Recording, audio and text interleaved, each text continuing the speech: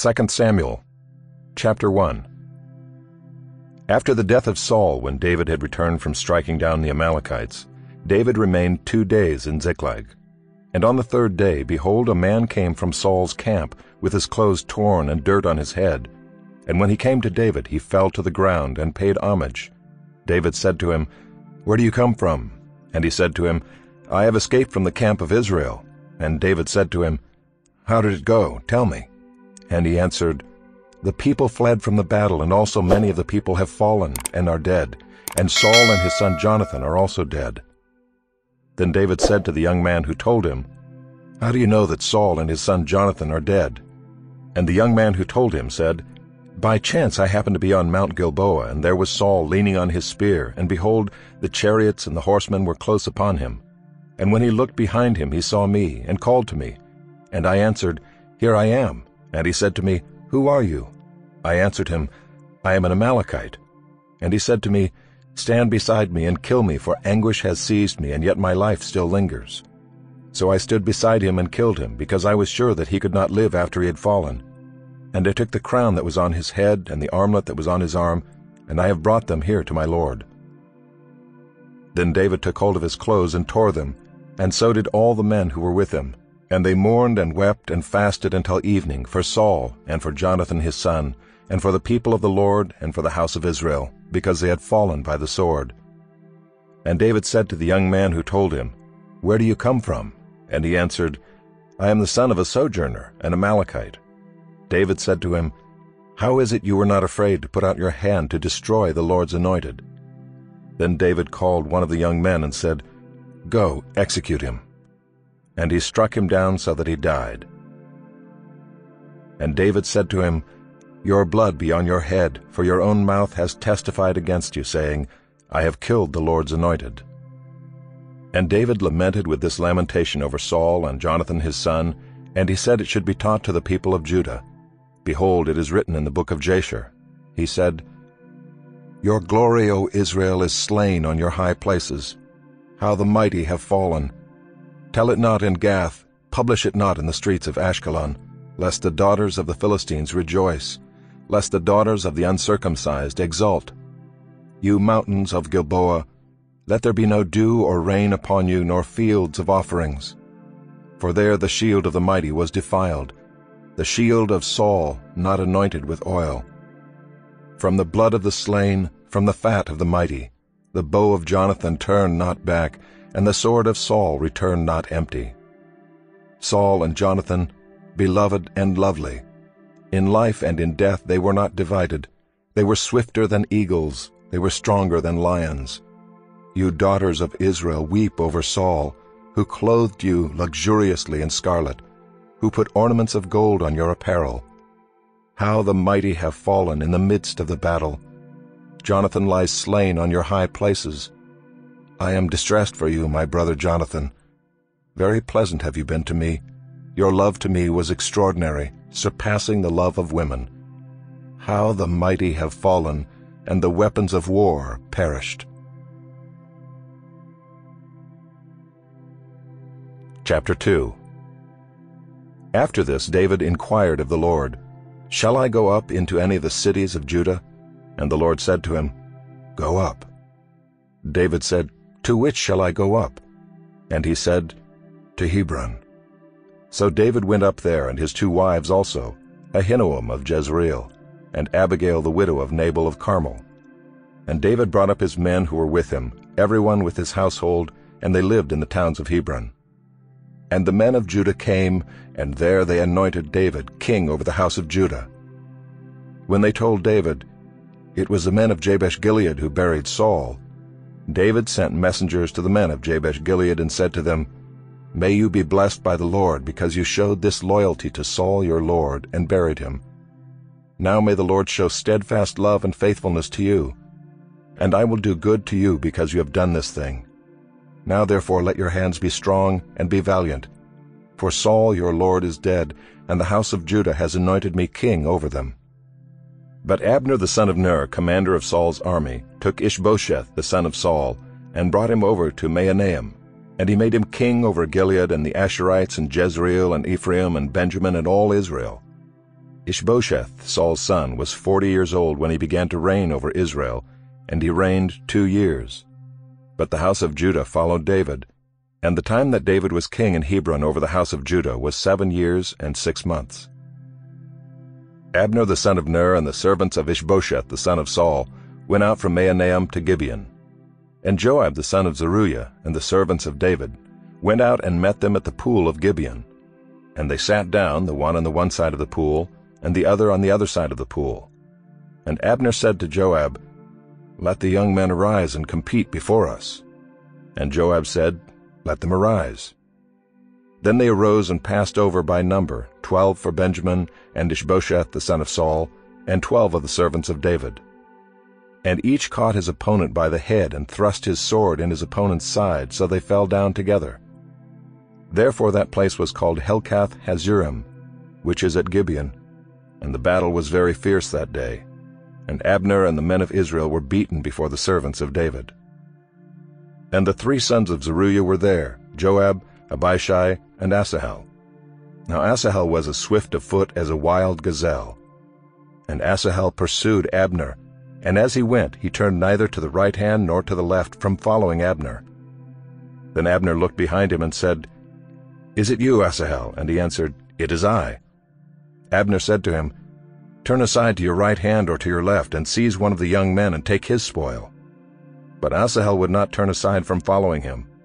And Abner said again to Asahel, "Turn aside from following me. Why should I strike you to the ground? How then could I lift up my face to your brother Joab?" But he refused to turn aside.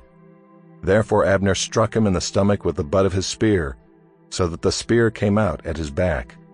And he fell there and died where he was. And all who came to the place where Asahel had fallen and died stood still. But Joab and Abishai pursued Abner. And as the sun was going down, they came to the hill of Ammah, which lies before Giah, on the way to the wilderness of Gibeon. And the people of Benjamin gathered themselves together behind Abner, and became one group, and took their stand on the top of a hill. Then Abner called to Joab, "Shall the sword devour forever? Do you not know that the end will be bitter? How long will it be before you tell your people to turn from the pursuit of their brothers?" And Joab said, "As God lives, if you had not spoken, surely the men would not have given up the pursuit of their brothers until the morning." So Joab blew the trumpet, and all the men stopped and pursued Israel no more, nor did they fight any more.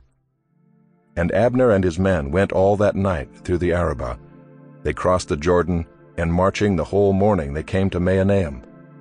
Joab returned from the pursuit of Abner, and when he had gathered all the people together, there were missing from David's servants 19 men besides Asahel. That the servants of David had struck down of Benjamin 360 of Abner's men. And they took up Asahel and buried him in the tomb of his father, which was at Bethlehem. And Joab and his men marched all night, and the day broke upon them at Hebron.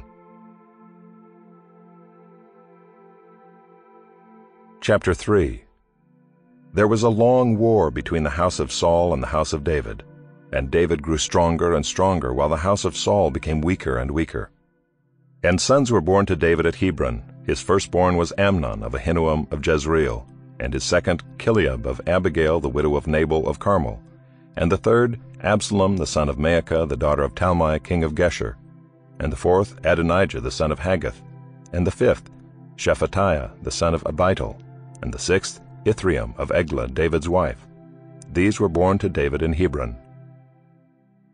While there was war between the house of Saul and the house of David, Abner was making himself strong in the house of Saul. Now Saul had a concubine whose name was Rizpah the daughter of Aiah. And Ishbosheth said to Abner, "Why have you gone into my father's concubine?" Then Abner was very angry over the words of Ishbosheth, and said, "Am I a dog's head of Judah? To this day I keep showing steadfast love to the house of Saul your father, to his brothers and to his friends, and have not given you into the hand of David. And yet you charge me today with a fault concerning a woman.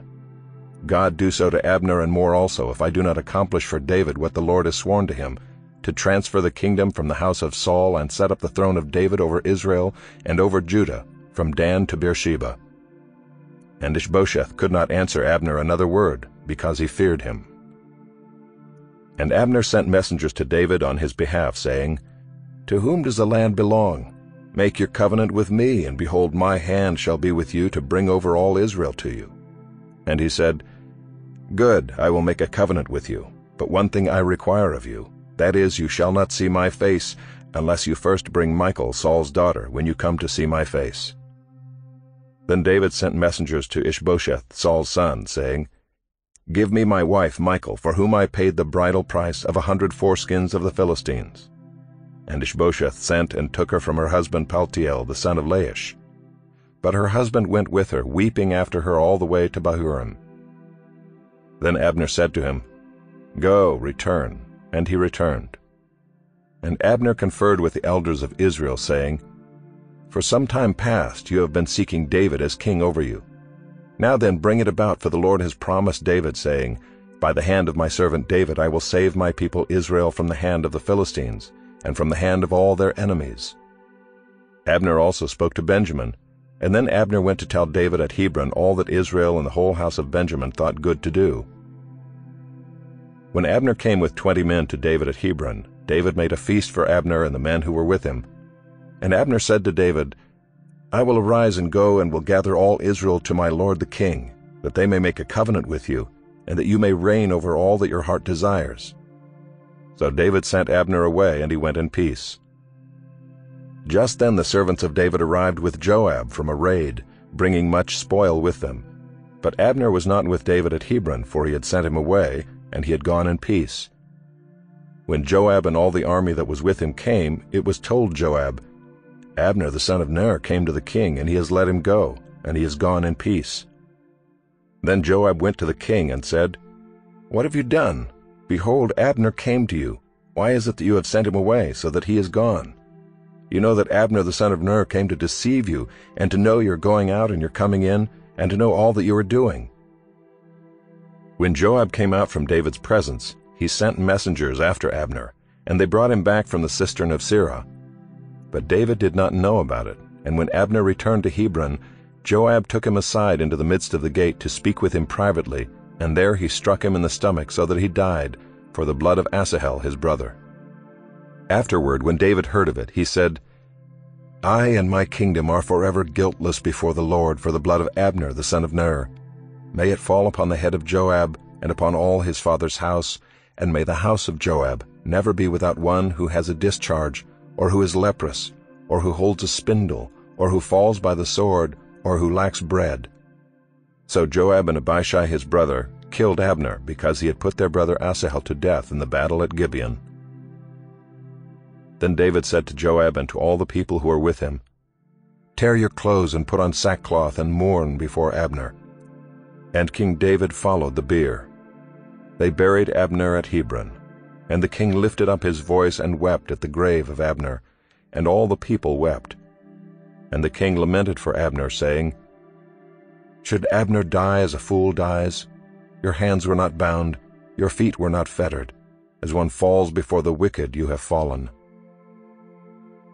And all the people wept again over him. Then all the people came to persuade David to eat bread while it was yet day. But David swore, saying, "God do so to me and more also, if I taste bread or anything else, till the sun goes down." And all the people took notice of it, and it pleased them, as everything that the king did pleased all the people. So all the people and all Israel understood that day that it had not been the king's will to put to death Abner the son of Ner. And the king said to his servants, "Do you not know that a prince and a great man has fallen this day in Israel? And I was gentle today, though anointed king. These men, the sons of Zeruiah, are more severe than I. The Lord repay the evildoer according to his wickedness." Chapter 4. When Ishbosheth, Saul's son, heard that Abner had died at Hebron, his courage failed, and all Israel was dismayed. Now Saul's son had 2 men who were captains of raiding bands. The name of the one was Baanah, and the name of the other Rechab, sons of Rimmon, a man of Benjamin from Beeroth, for Beeroth also is counted part of Benjamin. The Beerothites fled to Gibeon, and have been sojourners there to this day. Jonathan the son of Saul had a son who was crippled in his feet. He was 5 years old when the news about Saul and Jonathan came from Jezreel, and his nurse took him up and fled. And as she fled in her haste, he fell and became lame, and his name was Mephibosheth. Now the sons of Rimmon the Beerothite, Rechab and Baanah, set out, and about the heat of the day they came to the house of Ishbosheth, as he was taking his noonday rest. And they came into the midst of the house as if to get wheat, and they stabbed him in the stomach. Then Rechab and Baanah his brother escaped. When they came into the house, as he lay on his bed in his bedroom, they struck him and put him to death, and beheaded him. They took his head and went by the way of the Arabah all night, and brought the head of Ishbosheth to David at Hebron. And they said to the king, "Here is the head of Ishbosheth, the son of Saul, your enemy, who sought your life. The Lord has avenged my lord the king this day on Saul and on his offspring."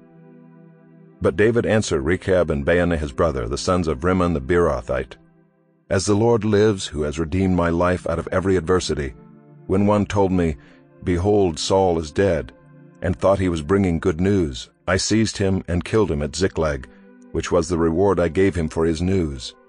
How much more, when wicked men have killed a righteous man in his own house on his bed, shall I not now require his blood at your hand, and destroy you from the earth?"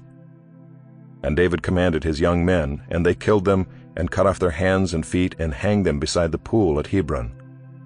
But they took the head of Ishbosheth, and buried it in the tomb of Abner at Hebron. Chapter 5.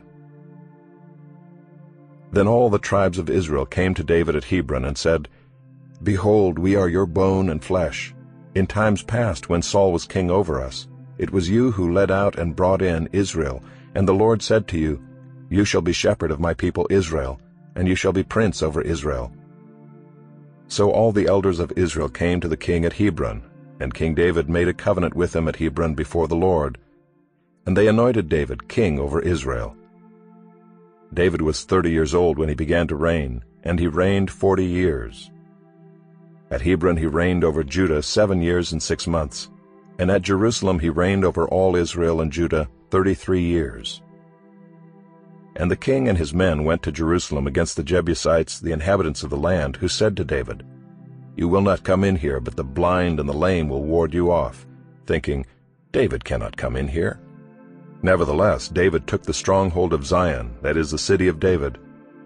And David said on that day, "Whoever would strike the Jebusites, let him get up the water shaft, to attack the lame and the blind, who are hated by David's soul. Therefore it is said, 'The blind and the lame shall not come into the house.'" And David lived in the stronghold and called it the city of David. And David built the city all around from the Millo inward. And David became greater and greater, for the Lord, the God of hosts, was with him. And Hiram king of Tyre sent messengers to David, and cedar trees, also carpenters and masons, who built David a house. And David knew that the Lord had established him king over Israel, and that he had exalted his kingdom for the sake of his people Israel. And David took more concubines and wives from Jerusalem after he came from Hebron, and more sons and daughters were born to David. And these are the names of those who were born to him in Jerusalem: Shemuiah, Shobab, Nathan, Solomon, Ibhar, Elishua, Nepheg, Japhiah, Elishama, Eliada, and Eliphalet.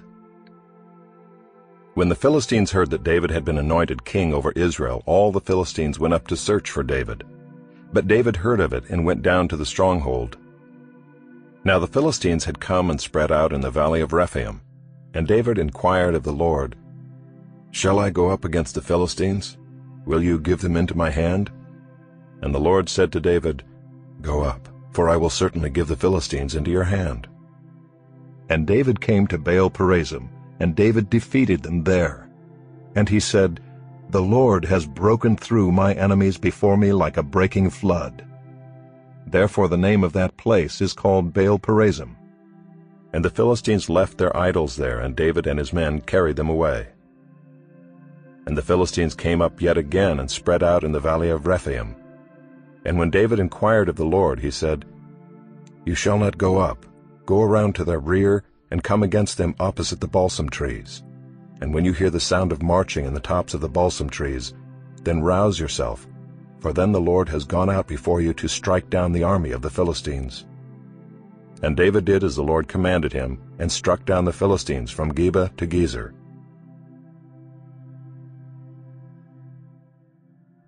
Chapter 6.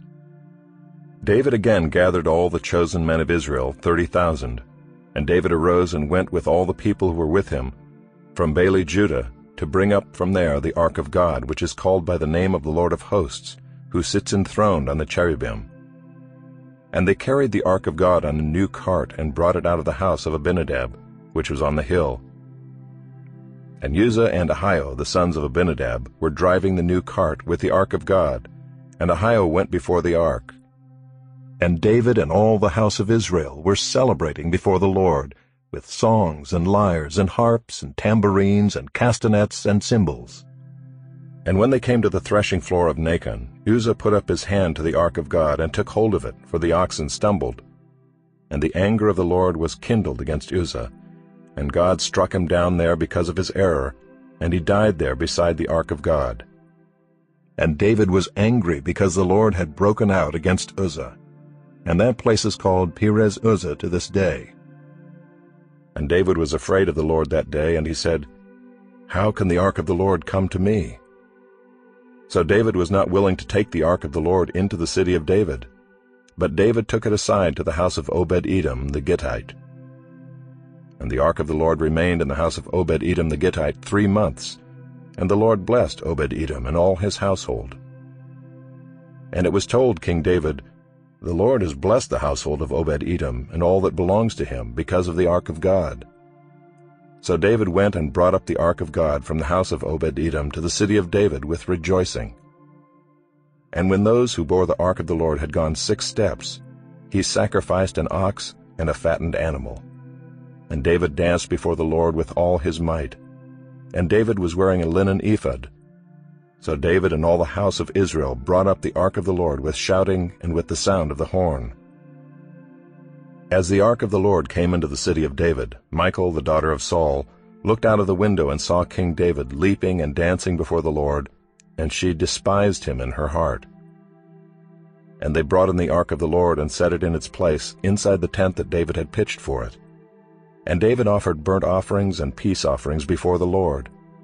And when David had finished offering the burnt offerings and the peace offerings, he blessed the people in the name of the Lord of hosts, and distributed among all the people, the whole multitude of Israel, both men and women, a cake of bread, a portion of meat, and a cake of raisins to each one. Then all the people departed, each to his house. And David returned to bless his household.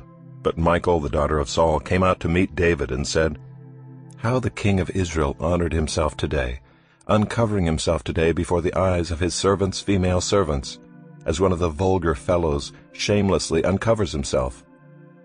And David said to Michal, "It was before the Lord, who chose me above your father, and above all his house, to appoint me as prince over Israel, the people of the Lord, and I will celebrate before the Lord.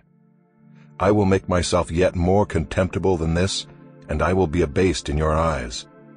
But by the female servants of whom you have spoken, by them I shall be held in honor." And Michal, the daughter of Saul, had no child to the day of her death. Chapter 7. Now when the king lived in his house, and the Lord had given him rest from all his surrounding enemies, the king said to Nathan the prophet, "See now, I dwell in a house of cedar, but the ark of God dwells in a tent." And Nathan said to the king, "Go, do all that is in your heart, for the Lord is with you." But that same night the word of the Lord came to Nathan, "Go and tell my servant David, thus says the Lord, would you build me a house to dwell in? I have not lived in a house since the day I brought up the people of Israel from Egypt to this day, but I have been moving about in a tent for my dwelling. In all places where I have moved with all the people of Israel, did I speak a word with any of the judges of Israel, whom I commanded to shepherd my people Israel, saying, Why have you not built me a house of cedar? Now therefore thus you shall say to my servant David, Thus says the Lord of hosts, I took you from the pasture, from following the sheep, that you should be prince over my people Israel. And I have been with you wherever you went, and have cut off all your enemies from before you. And I will make for you a great name, like the name of the great ones of the earth. And I will appoint a place for my people Israel, and will plant them, so that they may dwell in their own place and be disturbed no more. And violent men shall afflict them no more, as formerly, from the time that I appointed judges over my people Israel. And I will give you rest from all your enemies. Moreover, the Lord declares to you that the Lord will make you a house.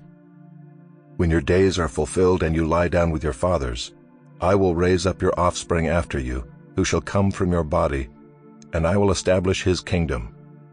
He shall build a house for my name, and I will establish the throne of his kingdom forever.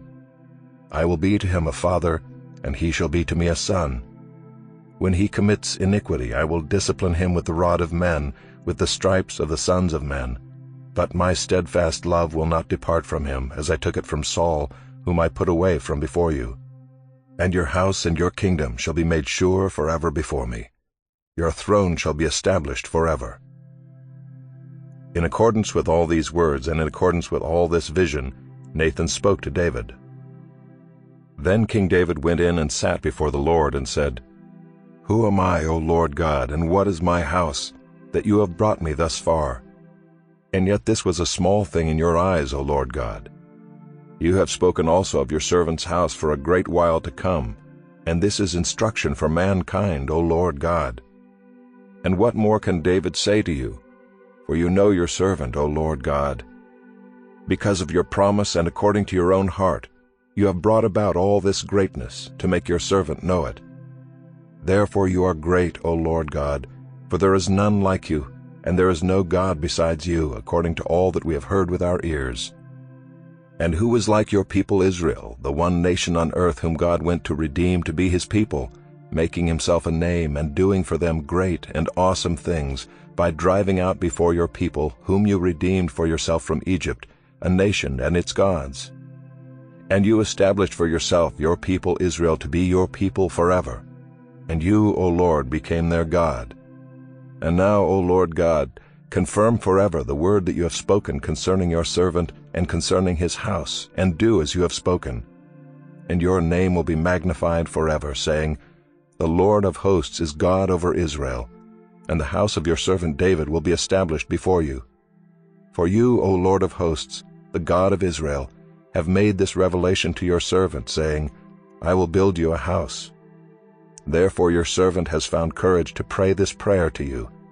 And now, O Lord God, you are God, and your words are true, and you have promised this good thing to your servant.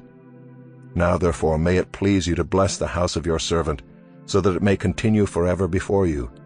For you, O Lord God, have spoken, and with your blessing shall the house of your servant be blessed forever.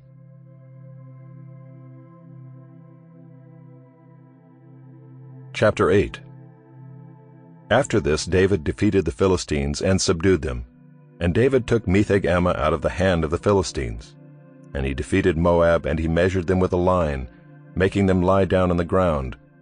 2 lines he measured to be put to death, and 1 full line to be spared. And the Moabites became servants to David, and brought tribute. David also defeated Hadadezer the son of Rehob, king of Zobah, as he went to restore his power at the river Euphrates. And David took from him 1,700 horsemen and 20,000 foot soldiers. And David hamstrung all the chariot horses, but left enough for 100 chariots. And when the Syrians of Damascus came to help Hadadezer king of Zobah, David struck down 22,000 men of the Syrians. Then David put garrisons in Aram of Damascus, and the Syrians became servants to David and brought tribute. And the Lord gave victory to David wherever he went. And David took the shields of gold that were carried by the servants of Hadadezer, and brought them to Jerusalem. And from Betah and from Berothai, cities of Hadadezer, King David took very much bronze. When Toi king of Hamath heard that David had defeated the whole army of Hadadezer, Toi sent his son Joram to King David, to ask about his health and to bless him because he had fought against Hadadezer and defeated him. For Hadadezer had often been at war with Toi. And Joram brought with him articles of silver, of gold, and of bronze. These also King David dedicated to the Lord, together with the silver and gold that he dedicated from all the nations he subdued, from Edom, Moab, the Ammonites, the Philistines, Amalek, and from the spoil of Hadad-ezer, the son of Rehob, king of Zobah. And David made a name for himself when he returned from striking down 18,000 Edomites in the valley of Salt. Then he put garrisons in Edom. Throughout all Edom he put garrisons, and all the Edomites became David's servants. And the Lord gave victory to David wherever he went. So David reigned over all Israel, and David administered justice and equity to all his people. Joab the son of Zeruiah was over the army, and Jehoshaphat the son of Ahilud was recorder, and Zadok the son of Ahitub and Ahimelech the son of Abiathar were priests, and Seraiah was secretary, and Benaiah the son of Jehoiada was over the Kerethites and the Pelethites, and David's sons were priests. Chapter 9. And David said, "Is there still anyone left of the house of Saul, that I may show him kindness for Jonathan's sake?" Now there was a servant of the house of Saul, whose name was Ziba, and they called him to David. And the king said to him, "Are you Ziba?" And he said, "I am your servant." And the king said, "Is there not still someone of the house of Saul, that I may show the kindness of God to him?" Ziba said to the king, "There is still a son of Jonathan, he is crippled in his feet." The king said to him, "Where is he?" And Ziba said to the king, "He is in the house of Machir the son of Ammiel, at Lo-debar." Then King David sent and brought him from the house of Machir the son of Ammiel at Lo-debar. And Mephibosheth the son of Jonathan, son of Saul, came to David and fell on his face and paid homage. And David said, "Mephibosheth." And he answered, "Behold, I am your servant." And David said to him, "Do not fear, for I will show you kindness for the sake of your father Jonathan, and I will restore to you all the land of Saul your father, and you shall eat at my table always." And he paid homage and said, "What is your servant that you should show regard for a dead dog such as I?" Then the king called Ziba, Saul's servant, and said to him, "All that belonged to Saul and to all his house I have given to your master's grandson. And you and your sons and your servants shall till the land for him and shall bring in the produce, that your master's grandson may have bread to eat. But Mephibosheth, your master's grandson, shall always eat at my table." Now Ziba had 15 sons and 20 servants. Then Ziba said to the king, "According to all that my lord the king commands his servant, so will your servant do." So Mephibosheth ate at David's table like one of the king's sons. And Mephibosheth had a young son whose name was Micah, and all who lived in Ziba's house became Mephibosheth's servants. So Mephibosheth lived in Jerusalem, for he ate always at the king's table. Now he was lame in both his feet. Chapter 10. After this the king of the Ammonites died, and Hanun his son reigned in his place. And David said, "I will deal loyally with Hanun the son of Nahash, as his father dealt loyally with me." So David sent by his servants to console him concerning his father. And David's servants came into the land of the Ammonites. But the princes of the Ammonites said to Hanun their lord, "Do you think because David has sent comforters to you that he is honoring your father? Has not David sent his servants to you to search the city and to spy it out and to overthrow it?" So Hanun took David's servants, and shaved off half the beard of each, and cut off their garments in the middle at their hips, and sent them away. When it was told David, he sent to meet them, for the men were greatly ashamed. And the king said, "Remain at Jericho until your beards have grown, and then return." When the Ammonites saw that they had become a stench to David, the Ammonites sent and hired the Syrians of Beth-rehob and the Syrians of Zobah, 20,000 foot soldiers, and the king of Maacah with 1,000 men, and the men of Tob 12,000 men. And when David heard of it, he sent Joab and all the host of the mighty men. And the Ammonites came out and drew up in battle array at the entrance of the gate, and the Syrians of Zobah and of Rehob, and the men of Tob and Maacah were by themselves in the open country.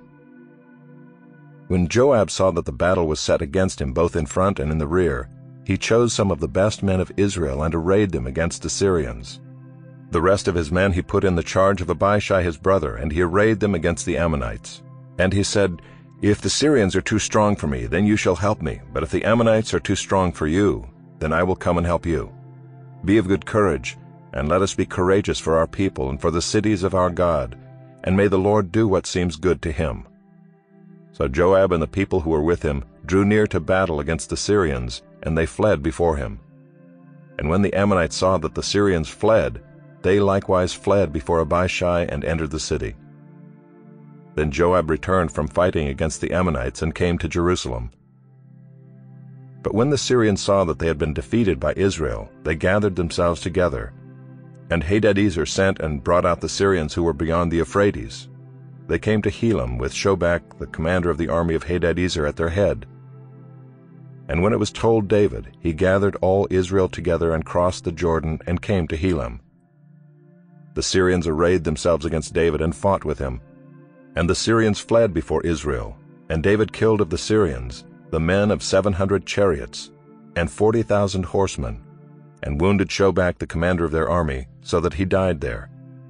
And when all the kings who were servants of Hadadezer saw that they had been defeated by Israel, they made peace with Israel and became subject to them. So the Syrians were afraid to save the Ammonites any more.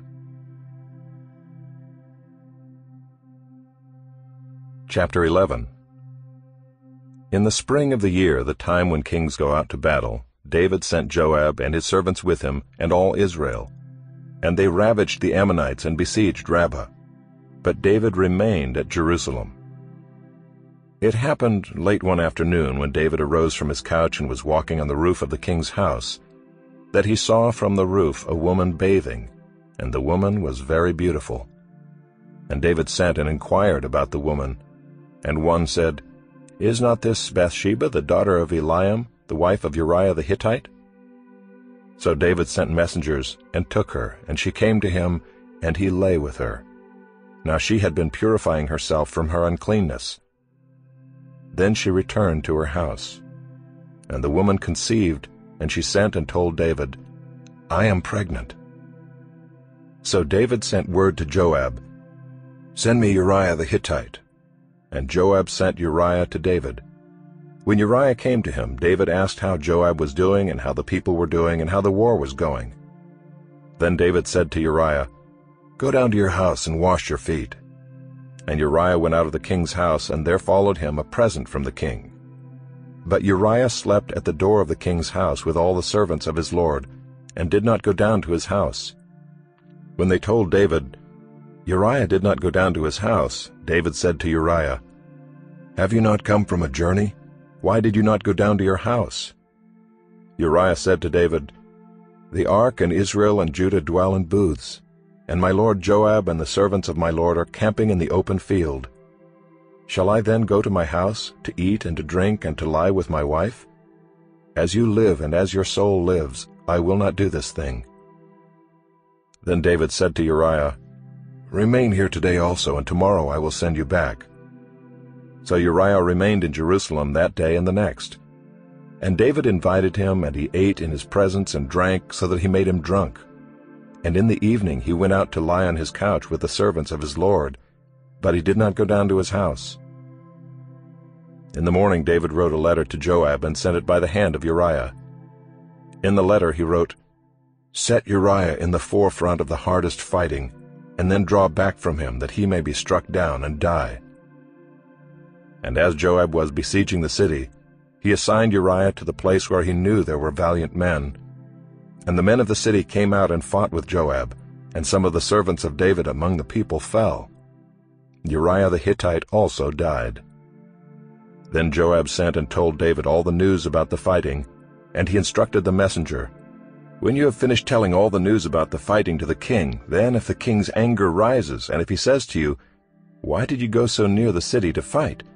Did you not know that they would shoot from the wall? Who killed Abimelech the son of Jerubbesheth? Did not a woman cast an upper millstone on him from the wall, so that he died at Thebez? Why did you go so near the wall?'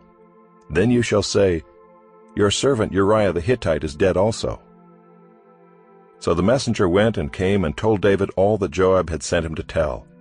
The messenger said to David, "The men gained an advantage over us and came out against us in the field, but we drove them back to the entrance of the gate. Then the archers shot at your servants from the wall. Some of the king's servants are dead, and your servant Uriah the Hittite is dead also." David said to the messenger, "Thus shall you say to Joab, Do not let this matter displease you, for the sword devours now one and now another. Strengthen your attack against the city and overthrow it, and encourage him." When the wife of Uriah heard that Uriah her husband was dead, she lamented over her husband. And when the mourning was over, David sent and brought her to his house, and she became his wife and bore him a son. But the thing that David had done displeased the Lord. Chapter 12.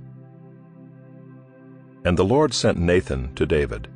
He came to him and said to him, "There were 2 men in a certain city, the one rich and the other poor. The rich man had very many flocks and herds, but the poor man had nothing but one little ewe lamb which he had bought. And he brought it up, and it grew up with him and with his children. It used to eat of his morsel and drink from his cup and lie in his arms, and it was like a daughter to him. Now there came a traveler to the rich man, and he was unwilling to take one of his own flock or herd to prepare for the guest who had come to him. But he took the poor man's lamb and prepared it for the man who had come to him. Then David's anger was greatly kindled against the man, and he said to Nathan, "As the Lord lives, the man who has done this deserves to die, and he shall restore the lamb 4-fold, because he did this thing, and because he had no pity." Nathan said to David, "You are the man. Thus says the Lord, the God of Israel, I anointed you king over Israel, and I delivered you out of the hand of Saul. And I gave you your master's house and your master's wives into your arms, and gave you the house of Israel and of Judah. And if this were too little, I would add to you as much more. Why have you despised the word of the Lord, to do what is evil in his sight? You have struck down Uriah the Hittite with the sword, and have taken his wife to be your wife, and have killed him with the sword of the Ammonites. Now therefore the sword shall never depart from your house, because you have despised me, and have taken the wife of Uriah the Hittite to be your wife. Thus says the Lord, Behold, I will raise up evil against you out of your own house, and I will take your wives before your eyes, and give them to your neighbor, and he shall lie with your wives in the sight of this sun. For you did it secretly, but I will do this thing before all Israel and before the sun." David said to Nathan, "I have sinned against the Lord." And Nathan said to David, "The Lord also has put away your sin. You shall not die. Nevertheless, because by this deed you have utterly scorned the Lord, the child who is born to you shall die." Then Nathan went to his house. And the Lord afflicted the child that Uriah's wife bore to David, and he became sick. David therefore sought God on behalf of the child, and David fasted, and went in and lay all night on the ground. And the elders of his house stood beside him, to raise him from the ground, but he would not, nor did he eat food with them. On the 7th day the child died. And the servants of David were afraid to tell him that the child was dead, for they said, "Behold, while the child was yet alive, we spoke to him, and he did not listen to us. How then can we say to him, The child is dead? He may do himself some harm." But when David saw that his servants were whispering together, David understood that the child was dead. And David said to his servants, "Is the child dead?" They said, "He is dead." Then David arose from the earth and washed and anointed himself and changed his clothes. And he went into the house of the Lord and worshipped. He then went to his own house, and when he asked, they set food before him, and he ate. Then his servants said to him, "What is this thing that you have done? You fasted and wept for the child while he was alive, but when the child died, you arose and ate food." He said, "While the child was still alive, I fasted and wept, for I said, Who knows whether the Lord will be gracious to me, that the child may live? But now he is dead. Why should I fast? Can I bring him back again?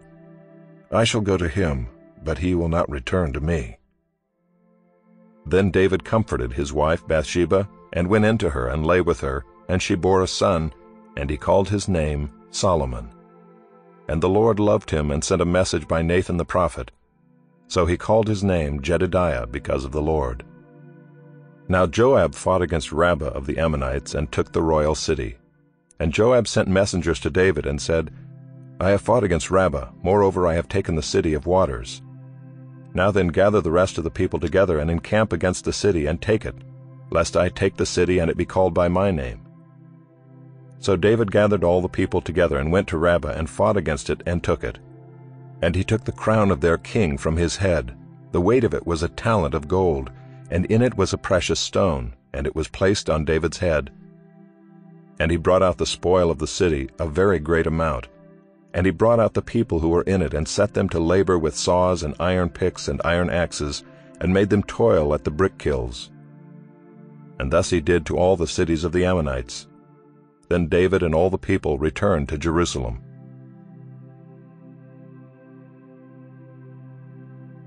Chapter 13.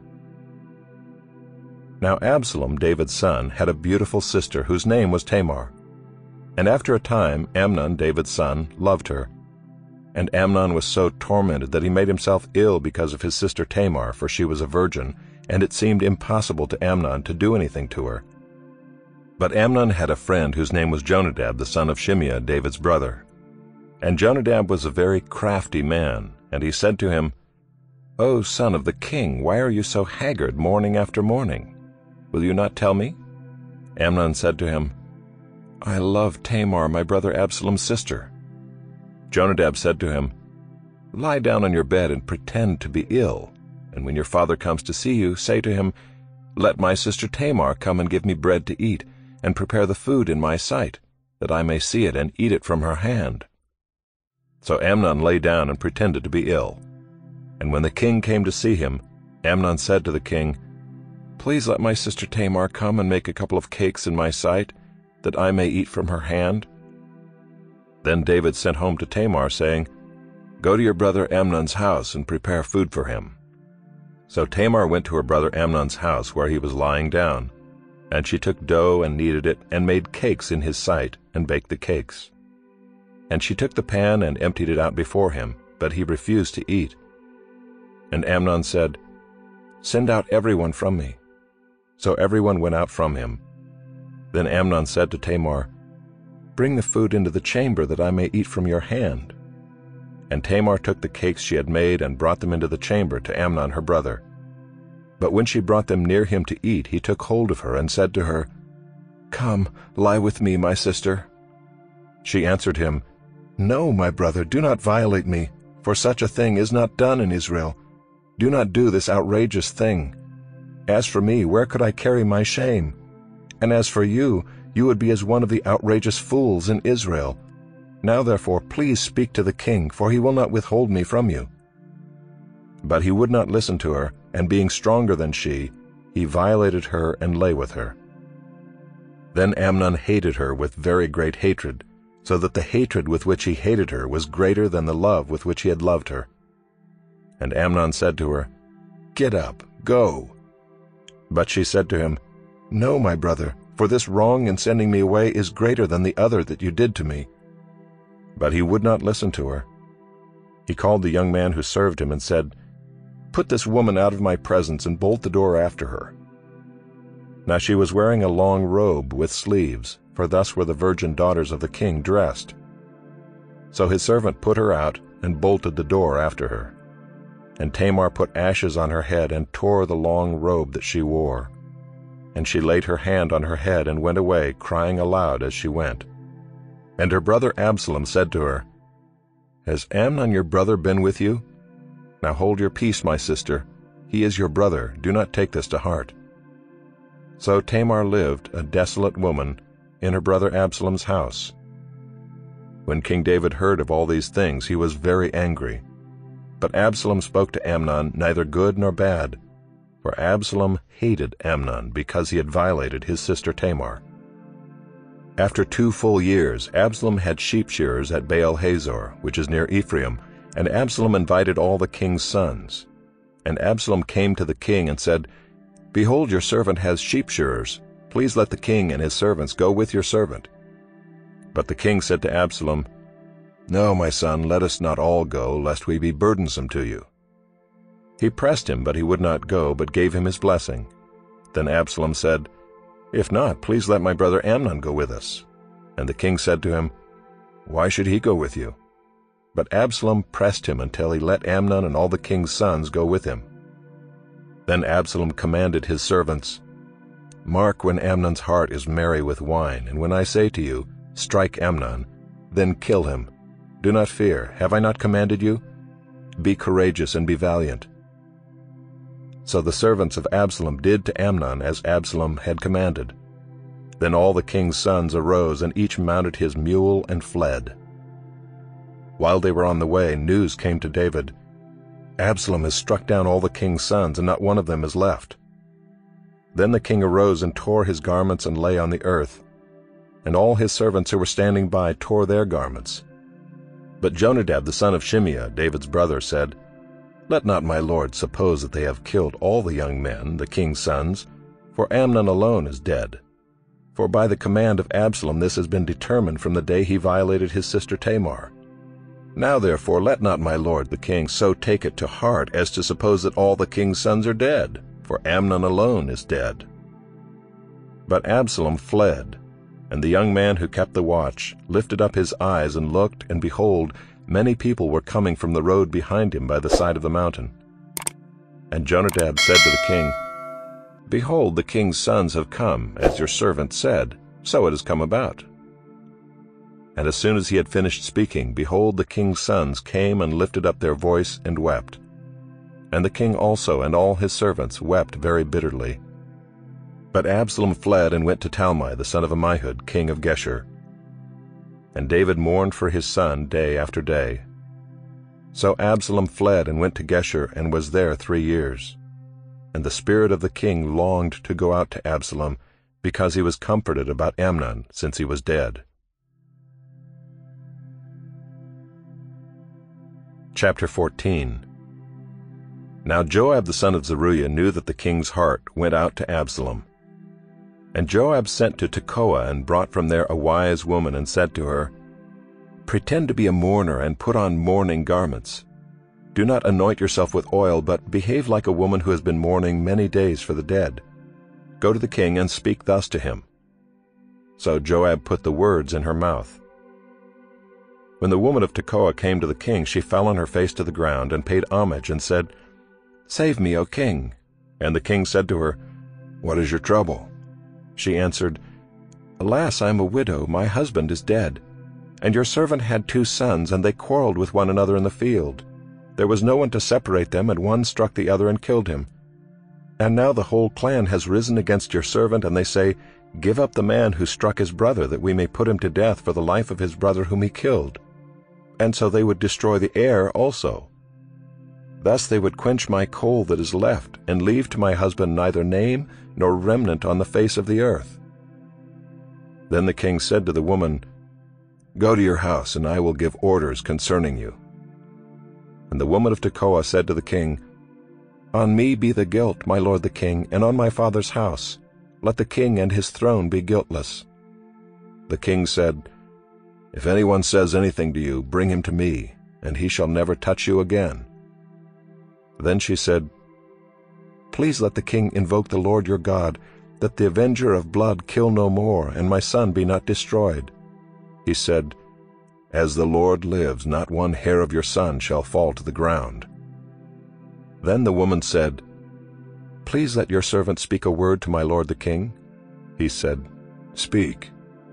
And the woman said, "Why then have you planned such a thing against the people of God? For in giving this decision the king convicts himself, inasmuch as the king does not bring his banished one home again. We must all die. We are like water spilled on the ground, which cannot be gathered up again. But God will not take away life, and he devises means so that the banished one will not remain an outcast.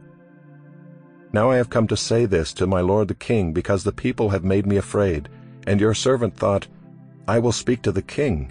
It may be that the king will perform the request of his servant.' For the king will hear and deliver his servant from the hand of the man who would destroy me and my son together from the heritage of God. And your servant thought, 'The word of my lord the king will set me at rest.' For my lord the king is like the angel of God to discern good and evil. "The Lord your God be with you." Then the king answered the woman, "Do not hide from me anything I ask you." And the woman said, "Let my lord the king speak." The king said, "Is the hand of Joab with you in all this?" The woman answered and said, "As surely as you live, my lord the king, one cannot turn to the right hand or to the left from anything that my lord the king has said. It was your servant Joab who commanded me. It was he who put all these words in the mouth of your servant. In order to change the course of things, your servant Joab did this.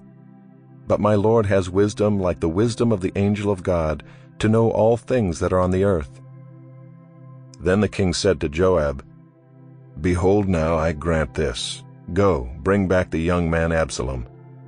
And Joab fell on his face to the ground, and paid homage and blessed the king. And Joab said, "Today your servant knows that I have found favor in your sight, my lord the king, in that the king has granted the request of his servant." So Joab arose and went to Geshur and brought Absalom to Jerusalem. And the king said, "Let him dwell apart in his own house. He is not to come into my presence." So Absalom lived apart in his own house and did not come into the king's presence. Now in all Israel there was no one so much to be praised for his handsome appearance as Absalom. From the sole of his foot to the crown of his head there was no blemish in him. And when he cut the hair of his head, for at the end of every year he used to cut it, when it was heavy on him he cut it, he weighed the hair of his head 200 shekels by the king's weight. There were born to Absalom 3 sons, and 1 daughter whose name was Tamar. She was a beautiful woman. So Absalom lived 2 full years in Jerusalem without coming into the king's presence. Then Absalom sent for Joab to send him to the king, but Joab would not come to him. And he sent a second time, but Joab would not come. Then he said to his servants, "See, Joab's field is next to mine, and he has barley there. Go and set it on fire." So Absalom's servants set the field on fire. Then Joab arose and went to Absalom at his house and said to him, "Why have your servants set my field on fire?" Absalom answered Joab, "Behold, I sent word to you. Come here that I may send you to the king to ask, Why have I come from Geshur? It would be better for me to be there still. Now therefore let me go into the presence of the king, and if there is guilt in me, let him put me to death." Then Joab went to the king and told him, and he summoned Absalom. So he came to the king and bowed himself on his face to the ground before the king, and the king kissed Absalom. Chapter 15. After this Absalom got himself a chariot and horses and 50 men to run before him. And Absalom used to rise early and stand beside the way of the gate. And when any man had a dispute to come before the king for judgment, Absalom would call to him and say, "From what city are you?" And when he said, "Your servant is of such and such a tribe in Israel," Absalom would say to him, "See, your claims are good and right, but there is no man designated by the king to hear you." Then Absalom would say, "Oh, that I were judge in the land! Then every man with a dispute or cause might come to me, and I would give him justice." And whenever a man came near to pay homage to him, he would put out his hand and take hold of him and kiss him. Thus Absalom did to all of Israel who came to the king for judgment. So Absalom stole the hearts of the men of Israel. And at the end of 4 years Absalom said to the king, "Please let me go and pay my vow which I have vowed to the Lord in Hebron. For your servant vowed a vow while I lived at Geshur in Aram, saying, If the Lord will indeed bring me back to Jerusalem, then I will offer worship to the Lord." The king said to him, "Go in peace." So he arose and went to Hebron. But Absalom sent secret messengers throughout all the tribes of Israel, saying, "As soon as you hear the sound of the trumpet, then say, Absalom is king at Hebron." With Absalom went 200 men from Jerusalem who were invited guests, and they went in their innocence and knew nothing. And while Absalom was offering the sacrifices, he sent for Ahithophel the Gilonite, David's counselor, from his city Gilo. And the conspiracy grew strong, and the people with Absalom kept increasing. And a messenger came to David, saying, "The hearts of the men of Israel have gone after Absalom." Then David said to all his servants who were with him at Jerusalem, "Arise and let us flee, or else there will be no escape for us from Absalom. Go quickly, lest he overtake us quickly and bring down ruin on us and strike the city with the edge of the sword." And the king's servants said to the king, "Behold, your servants are ready to do whatever my lord the king decides." So the king went out and all his household after him, and the king left 10 concubines to keep the house. And the king went out and all the people after him, and they halted at the last house. And all his servants passed by him, and all the Kerethites and all the Pelethites, and all the 600 Gittites who had followed him from Gath passed on before the king. Then the king said to Ittai the Gittite, "Why do you also go with us? Go back and stay with the king, for you are a foreigner and also an exile from your home. You came only yesterday, and shall I today make you wander about with us, since I go I know not where? Go back and take your brothers with you, and may the Lord show steadfast love and faithfulness to you." But Ittai answered the king, "As the Lord lives, and as my lord the king lives, wherever my lord the king shall be, whether for death or for life, there also will your servant be." And David said to Ittai, "Go then, pass on." So Ittai the Gittite passed on with all his men, and all the little ones who were with him. And all the land wept aloud as all the people passed by, and the king crossed the brook Kidron, and all the people passed on toward the wilderness. And Abiathar came up, and behold, Zadok came also with all the Levites, bearing the ark of the covenant of God. And they set down the ark of God until the people had all passed out of the city. Then the king said to Zadok, "Carry the ark of God back into the city. If I find favor in the eyes of the Lord, he will bring me back and let me see both it and his dwelling place. But if he says, 'I have no pleasure in you,' behold, here I am. Let him do to me what seems good to him." The king also said to Zadok the priest, "Are you not a seer? Go back to the city in peace with your 2 sons, Ahimaaz your son and Jonathan the son of Abiathar. See, I will wait at the fords of the wilderness until word comes from you to inform me." So Zadok and Abiathar carried the ark of God back to Jerusalem, and they remained there. But David went up the ascent of the Mount of Olives, weeping as he went, barefoot and with his head covered. And all the people who were with him covered their heads, and they went up, weeping as they went. And it was told David, "Ahithophel is among the conspirators with Absalom." And David said, "O Lord, please turn the counsel of Ahithophel into foolishness." While David was coming to the summit where God was worshipped, behold, Hushai the Archite came to meet him with his coat torn and dirt on his head. David said to him, "If you go on with me, you will be a burden to me. But if you return to the city and say to Absalom, 'I will be your servant, O king, as I have been your father's servant in time past, so now I will be your servant,' then you will defeat for me the counsel of Ahithophel. Are not Zadok and Abiathar the priests with you there? So whatever you hear from the king's house, tell it to Zadok and Abiathar the priests. Behold, their 2 sons are with them there, Ahimaaz Zadok's son, and Jonathan Abiathar's son, and by them you shall send to me everything you hear." So Hushai, David's friend, came into the city just as Absalom was entering Jerusalem. Chapter 16.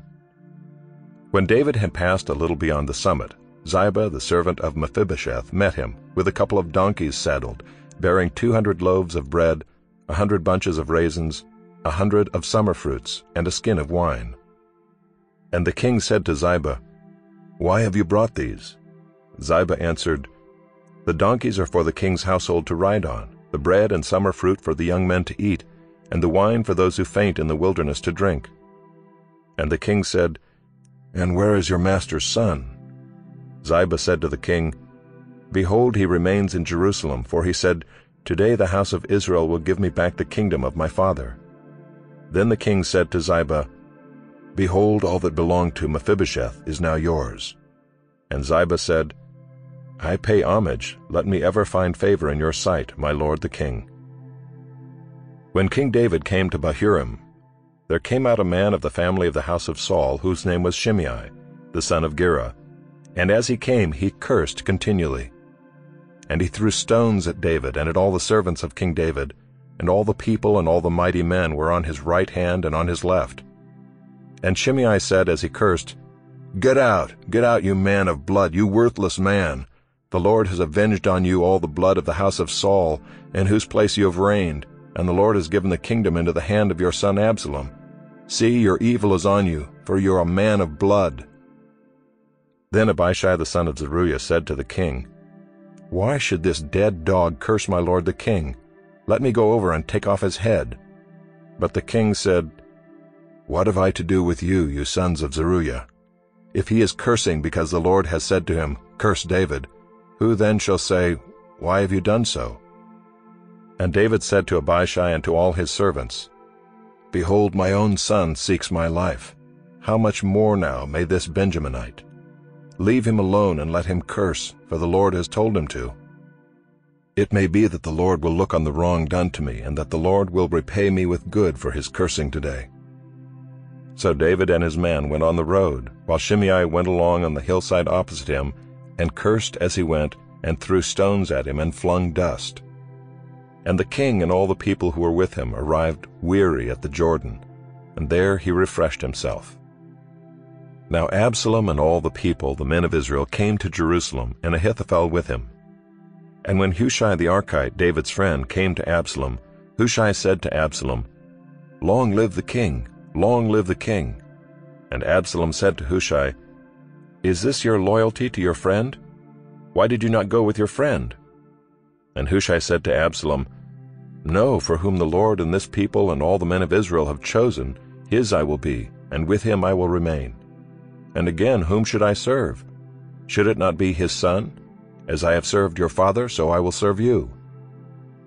Then Absalom said to Ahithophel, Give your counsel. What shall we do? Ahithophel said to Absalom, Go into your father's concubines, whom he has left to keep the house, and all Israel will hear that you have made yourself a stench to your father, and the hands of all who are with you will be strengthened.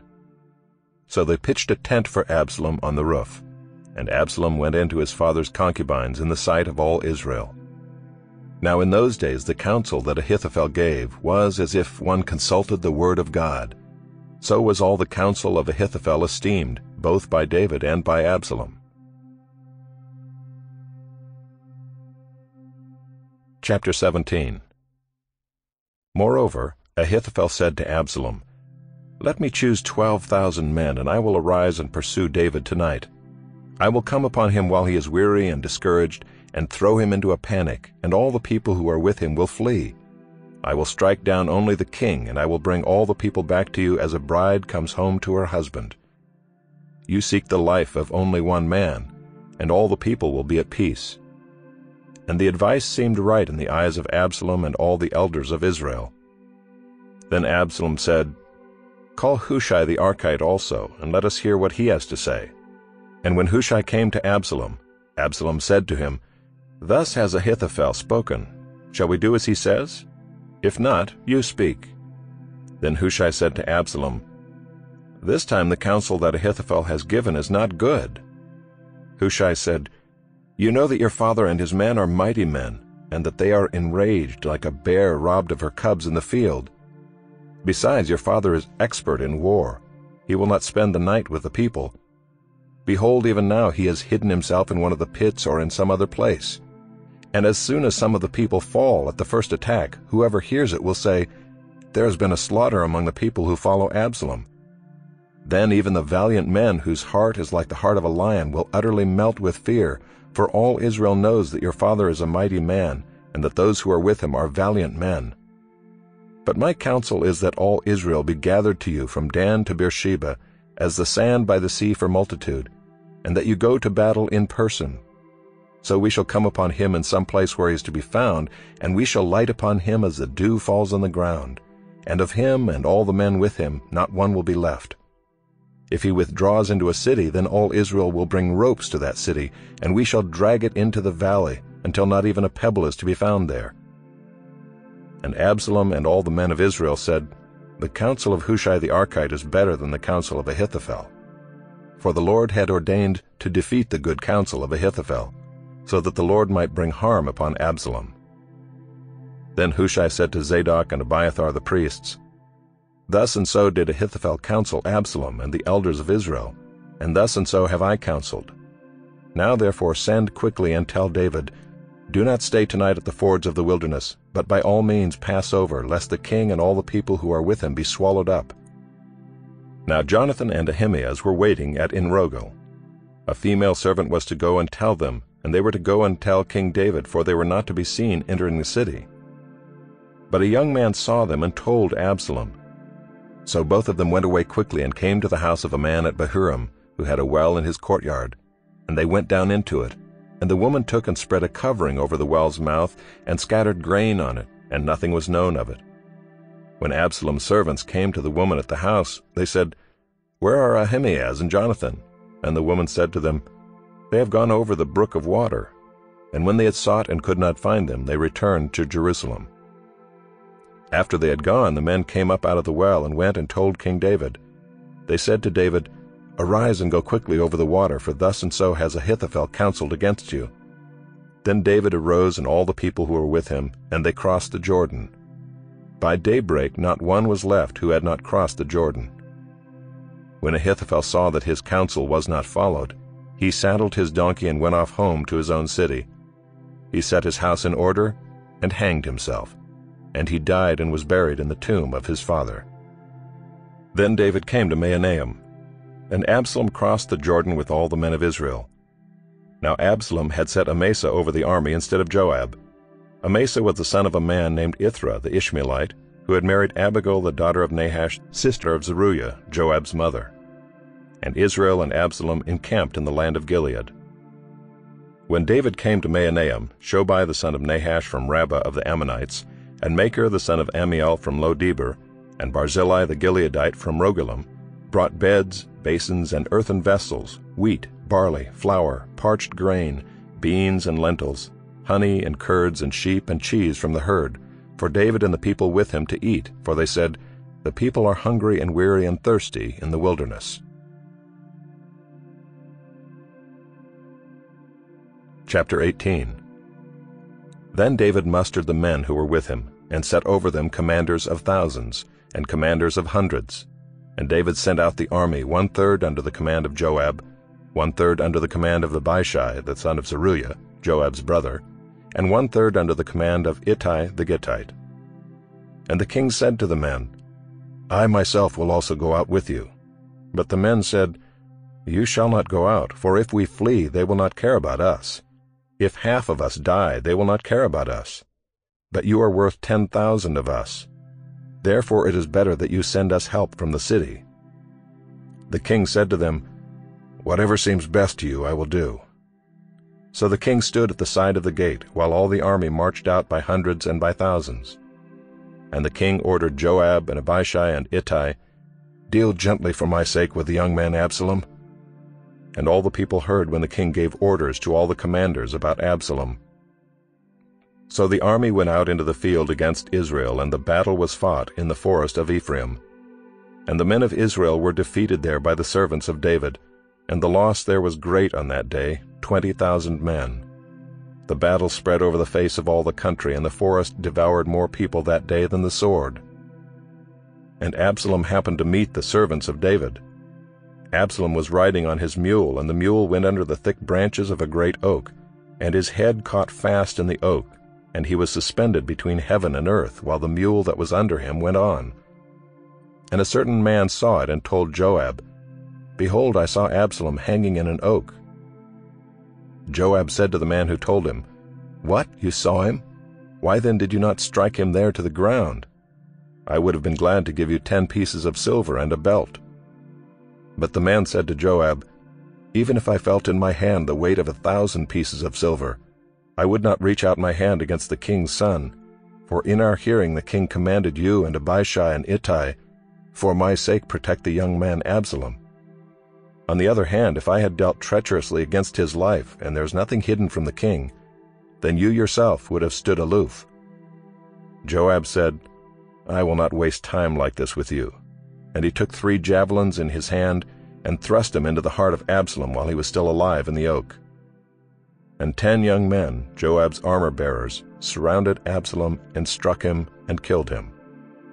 Then Joab blew the trumpet, and the troops came back from pursuing Israel, for Joab restrained them. And they took Absalom and threw him into a great pit in the forest, and raised over him a very great heap of stones. And all Israel fled, every one to his own home. Now Absalom in his lifetime had taken and set up for himself the pillar that is in the king's valley, for he said, I have no son to keep my name in remembrance. He called the pillar after his own name, and it is called Absalom's monument to this day. Then Ahimaaz the son of Zadok said, Let me run and carry news to the king that the Lord has delivered him from the hand of his enemies. And Joab said to him, You are not to carry news today. You may carry news another day, but today you shall carry no news, because the king's son is dead. Then Joab said to the Cushite, Go, tell the king what you have seen. The Cushite bowed before Joab and ran. Then Ahimaaz the son of Zadok said again to Joab, Come what may, let me also run after the Cushite. And Joab said, Why will you run, my son, seeing that you will have no reward for the news? Come what may, he said, I will run. So he said to him, Run. Then Ahimaaz ran by the way of the plain, and outran the Cushite. Now David was sitting between the 2 gates, and the watchman went up to the roof of the gate by the wall, and when he lifted up his eyes and looked, he saw a man running alone. The watchman called out and told the king, and the king said, If he is alone, there is news in his mouth. And he drew nearer and nearer. The watchman saw another man running, and the watchman called to the gate and said, See, another man running alone. The king said, He also brings news. The watchman said, I think the running of the first is like the running of Ahimaaz the son of Zadok. And the king said, He is a good man and comes with good news. Then Ahimaaz cried out to the king, All is well. And he bowed before the king with his face to the earth and said, Blessed be the Lord your God, who has delivered up the men who raised their hand against my lord the king. And the king said, Is it well with the young man Absalom? Ahimaaz answered, When Joab sent the king's servant, your servant, I saw a great commotion, but I do not know what it was. And the king said, Turn aside and stand here. So he turned aside and stood still. And behold, the Cushite came, and the Cushite said, Good news for my lord the king, for the Lord has delivered you this day from the hand of all who rose up against you. The king said to the Cushite, Is it well with the young man Absalom? And the Cushite answered, May the enemies of my lord the king and all who rise up against you for evil be like that young man. And the king was deeply moved, and went up to the chamber over the gate, and wept. And as he went, he said, O my son Absalom, my son Absalom, would I had died instead of you, O Absalom, my son, my son. Chapter 19. It was told Joab, Behold, the king is weeping and mourning for Absalom. So the victory that day was turned into mourning for all the people, for the people heard that day, The king is grieving for his son. And the people stole into the city that day as people steal in who are ashamed when they flee in battle. The king covered his face, and the king cried with a loud voice, O my son Absalom! O Absalom, my son, my son! Then Joab came into the house to the king and said, You have today covered with shame the faces of all your servants, who have this day saved your life and the lives of your sons and your daughters, and the lives of your wives and your concubines, because you love those who hate you and hate those who love you. For you have made it clear today that commanders and servants are nothing to you. For today I know that if Absalom were alive and all of us were dead today, then you would be pleased. Now therefore arise, go out and speak kindly to your servants. For I swear by the Lord, if you do not go, not a man will stay with you this night, and this will be worse for you than all the evil that has come upon you from your youth until now. Then the king arose and took his seat in the gate. And the people were all told, Behold, the king is sitting in the gate. And all the people came before the king. Now Israel had fled every man to his own home, and all the people were arguing throughout all the tribes of Israel, saying, The king delivered us from the hand of our enemies and saved us from the hand of the Philistines, and now he has fled out of the land from Absalom. But Absalom, whom we anointed over us, is dead in battle.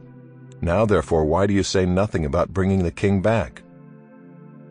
And King David sent his message to Zadok and Abiathar the priests. "Say to the elders of Judah, why should you be the last to bring the king back to his house, when the word of all Israel has come to the king? You are my brothers, you are my bone and my flesh. Why then should you be the last to bring back the king?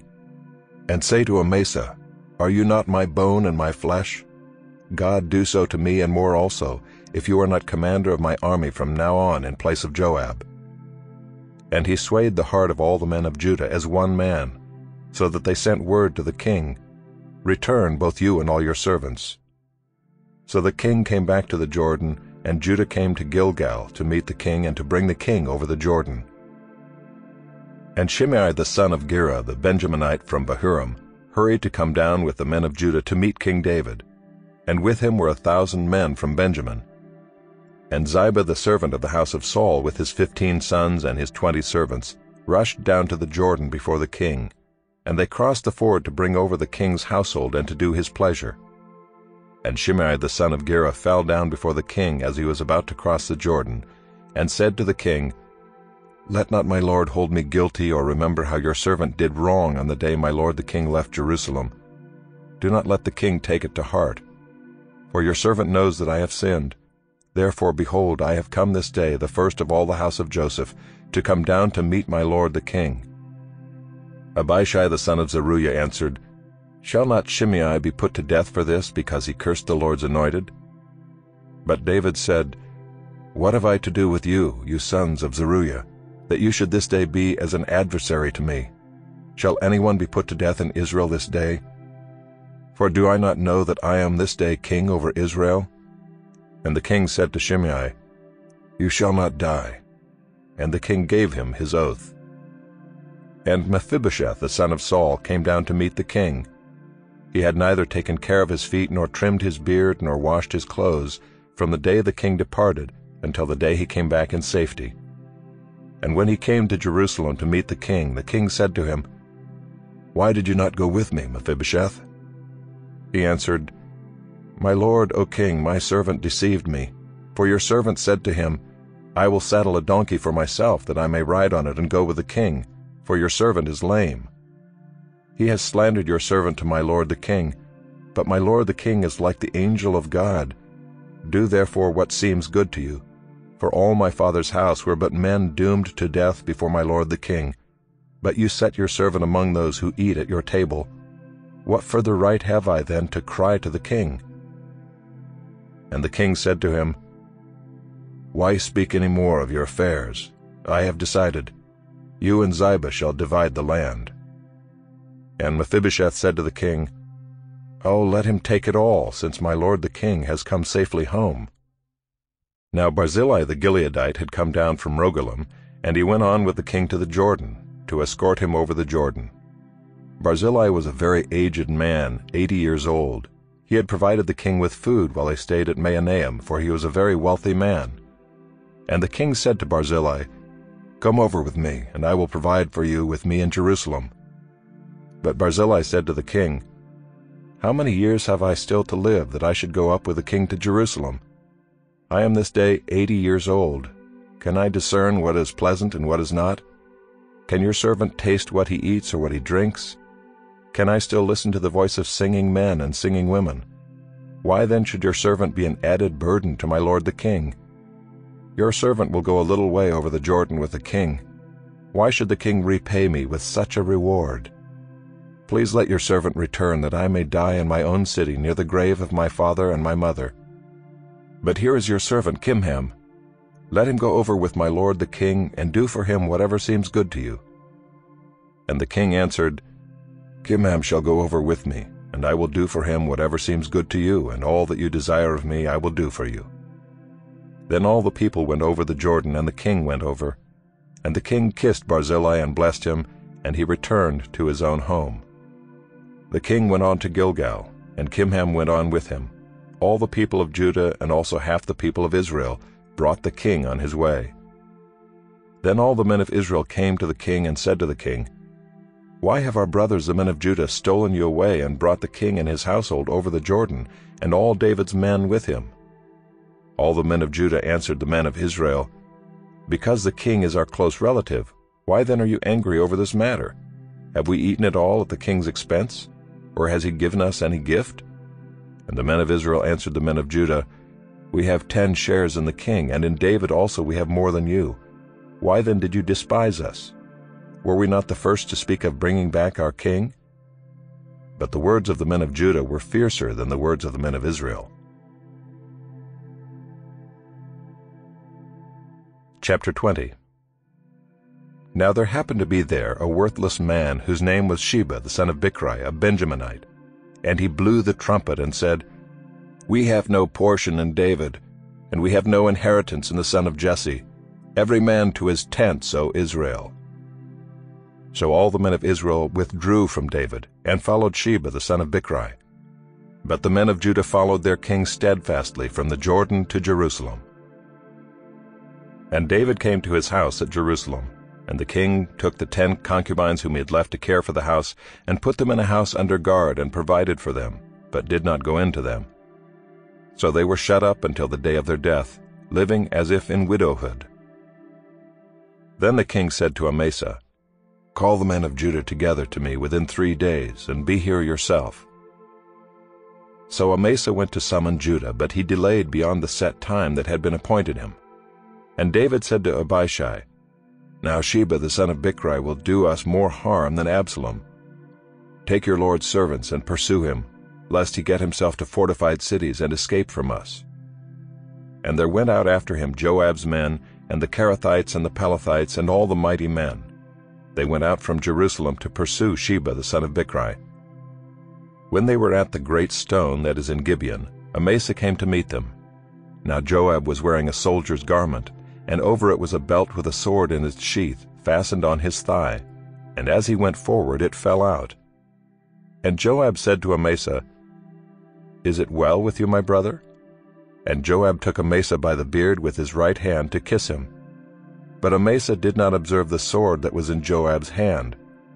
So Joab struck him with it in the stomach, and spilled his entrails to the ground without striking a second blow, and he died. Then Joab and Abishai his brother pursued Sheba the son of Bichri, and one of Joab's young men took his stand by Amasa and said, "Whoever favors Joab, and whoever is for David, let him follow Joab." And Amasa lay wallowing in his blood in the highway, and anyone who came by seeing him stopped. And when the man saw that all the people stopped, he carried Amasa out of the highway into the field, and threw a garment over him. When he was taken out of the highway, all the people went on after Joab to pursue Sheba the son of Bichri. And Sheba passed through all the tribes of Israel to Abel of Bethmaachah, and all the Bichrites assembled and followed him in. And all the men who were with Joab came and besieged him in Abel of Bethmaachah. They cast up a mound against the city, and it stood against the rampart, and they were battering the wall to throw it down. Then a wise woman called from the city, "Listen, listen, tell Joab, 'Come here, that I may speak to you.' And he came near her, and the woman said, 'Are you Joab?' He answered, 'I am.' Then she said to him, 'Listen to the words of your servant.' And he answered, 'I am listening.' Then she said, 'They used to say in former times, Let them but ask counsel at Abel, and so they settled a matter. I am one of those who are peaceable and faithful in Israel. You seek to destroy a city that is a mother in Israel. Why will you swallow up the heritage of the Lord?' Joab answered, 'Far be it from me, far be it that I should swallow up or destroy. That is not true, but a man of the hill country of Ephraim called Sheba the son of Bichri has lifted up his hand against King David. Give up him alone, and I will withdraw from the city.' And the woman said to Joab, 'Behold, his head shall be thrown to you over the wall.' Then the woman went to all the people in her wisdom, and they cut off the head of Sheba the son of Bichri and threw it out to Joab. So he blew the trumpet, and they dispersed from the city, every man to his home. And Joab returned to Jerusalem to the king. Now Joab was in command of all the army of Israel, and Benaiah the son of Jehoiada was in command of the Kerethites and the Pelethites. and Adoram was in charge of the forced labor, and Jehoshaphat the son of Ahilud was the recorder, and Sheva was secretary, and Zadok and Abiathar were priests, and Ira the Jairite was also David's priest. Chapter 21. Now there was a famine in the days of David for 3 years, year after year. And David sought the face of the Lord. And the Lord said, There is blood guilt on Saul and on his house, because he put the Gibeonites to death. So the king called the Gibeonites and spoke to them. Now the Gibeonites were not of the people of Israel, but of the remnant of the Amorites. Although the people of Israel had sworn to spare them, Saul had sought to strike them down in his zeal for the people of Israel and Judah. And David said to the Gibeonites, What shall I do for you, and how shall I make atonement, that you may bless the heritage of the Lord? The Gibeonites said to him, It is not a matter of silver or gold between us and Saul or his house, neither is it for us to put any man to death in Israel. And he said, What do you say that I shall do for you? They said to the king, The man who consumed us and planned to destroy us so that we should have no place in all the territory of Israel, let 7 of his sons be given to us, so that we may hang them before the Lord at Gibeah of Saul, the chosen of the Lord. And the king said, I will give them. But the king spared Mephibosheth, the son of Saul's son Jonathan, because of the oath of the Lord that was between them, between David and Jonathan the son of Saul. The king took the 2 sons of Rizpah, the daughter of Aiah, whom she bore to Saul, Armoni and Mephibosheth, and the 5 sons of Merab, the daughter of Saul, whom she bore to Adriel, the son of Barzillai the Maholathite. And he gave them into the hands of the Gibeonites, and they hanged them on the mountain before the Lord. And the 7 of them perished together. They were put to death in the first days of harvest, at the beginning of barley harvest. Then Rizpah the daughter of Aiah took sackcloth and spread it for herself on the rock, from the beginning of harvest until rain fell upon them from the heavens. And she did not allow the birds of the air to come upon them by day, or the beasts of the field by night. When David was told what Rizpah the daughter of Aiah the concubine of Saul had done, David went and took the bones of Saul and the bones of his son Jonathan from the men of Jabesh-Gilead, who had stolen them from the public square of Bethshan, where the Philistines had hanged them on the day the Philistines killed Saul on Gilboa.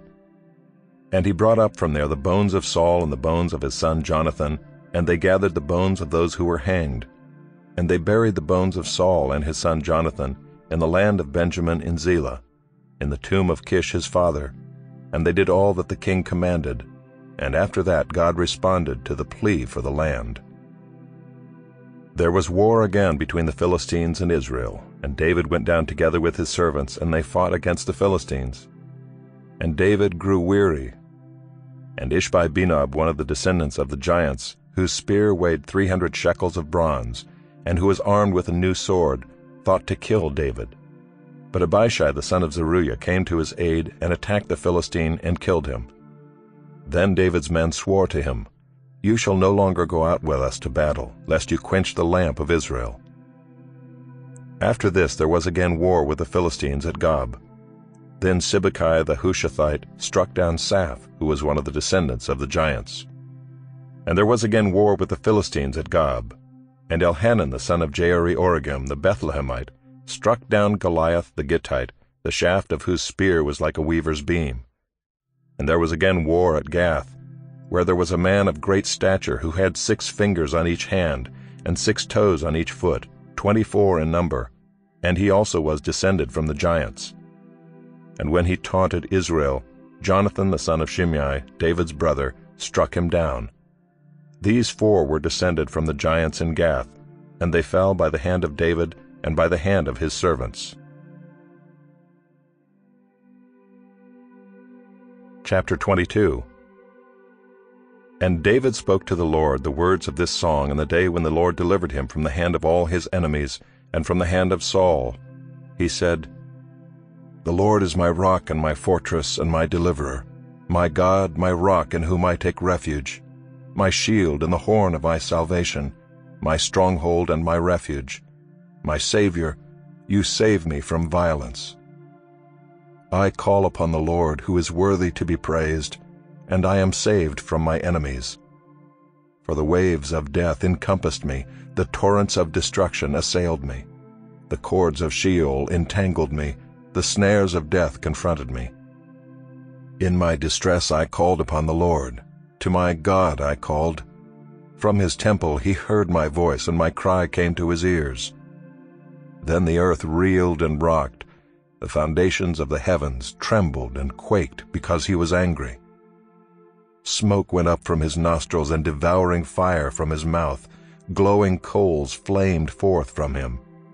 He bowed the heavens and came down. Thick darkness was under his feet. He rode on a cherub and flew. He was seen on the wings of the wind. He made darkness around him his canopy, thick clouds, a gathering of water. Out of the brightness before him coals of fire flamed forth. The Lord thundered from heaven, and the Most High uttered his voice.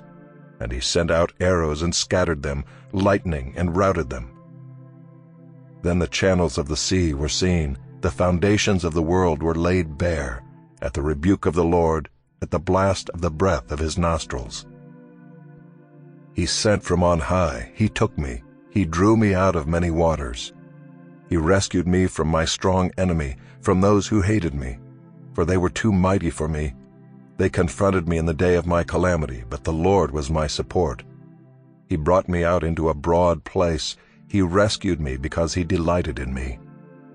The Lord dealt with me according to my righteousness. According to the cleanness of my hands he rewarded me. For I have kept the ways of the Lord, and have not wickedly departed from my God. For all his rules were before me, and from his statutes I did not turn aside. I was blameless before him, and I kept myself from guilt. And the Lord has rewarded me according to my righteousness, according to my cleanness in his sight. With the merciful you show yourself merciful. With the blameless man you show yourself blameless. With the purified you deal purely, and with the crooked you make yourself seem tortuous. You save a humble people, but your eyes are on the haughty to bring them down. For you are my lamp, O Lord, and my God lightens my darkness. For by you I can run against a troop, and by my God I can leap over a wall. This God, his way is perfect. The word of the Lord proves true. He is a shield for all those who take refuge in him. For who is God but the Lord, and who is a rock except our God? This God is my strong refuge, and has made my way blameless. He made my feet like the feet of a deer, and set me secure on the heights. He trains my hands for war, so that my arms can bend a bow of bronze. You have given me the shield of your salvation, and your gentleness made me great. You gave a wide place for my steps under me, and my feet did not slip. I pursued my enemies and destroyed them, and did not turn back until they were consumed. I consumed them. I thrust them through, so that they did not rise. They fell under my feet. For you equipped me with strength for the battle. You made those who rise against me sink under me. You made my enemies turn their backs to me, those who hated me, and I destroyed them. They looked, but there was none to save. They cried to the Lord, but he did not answer them. I beat them fine as the dust of the earth. I crushed them and stamped them down like the mire of the streets. You delivered me from strife with my people. You kept me as the head of the nations. People whom I had not known serve me. Foreigners came cringing to me. As soon as they heard of me, they obeyed me. Foreigners lost heart and came trembling out of their fortresses. The Lord lives, and blessed be my rock, and exalted be my God, the rock of my salvation, the God who gave me vengeance and brought down peoples under me, who brought me out from my enemies. You exalted me above those who rose against me. You delivered me from men of violence. For this I will praise you, O Lord, among the nations, and sing praises to your name. Great salvation he brings to his king, and shows steadfast love to his anointed, to David and his offspring forever. Chapter 23. Now these are the last words of David. The oracle of David the son of Jesse, the oracle of the man who was raised on high. the anointed of the God of Jacob, the sweet psalmist of Israel. The Spirit of the Lord speaks by me, His word is on my tongue. The God of Israel has spoken, the Rock of Israel has said to me, when one rules justly over men, ruling in the fear of God, He dawns on them like the morning light, like the sun shining forth on a cloudless morning, like rain that makes grass to sprout from the earth. For does not my house stand so with God? For He has made with me an everlasting covenant, ordered in all things and secure. For will He not cause to prosper all my help and my desire? But worthless men are all like thorns that are thrown away, for they cannot be taken with the hand. But the man who touches them arms himself with iron and the shaft of a spear, and they are utterly consumed with fire. These are the names of the mighty men whom David had. Joshab-Bashebeth, a Tekemonite. He was chief of the 3. He wielded his spear against 800 whom he killed at one time. And next to him among the 3 mighty men was Eleazar the son of Dodo, son of Ahohi. He was with David when they defied the Philistines who were gathered there for battle, and the men of Israel withdrew. He rose and struck down the Philistines until his hand was weary, and his hand clung to the sword. And the Lord brought about a great victory that day, and the men returned after him only to strip the slain. And next to him was Shammah the son of Agi the Hararite.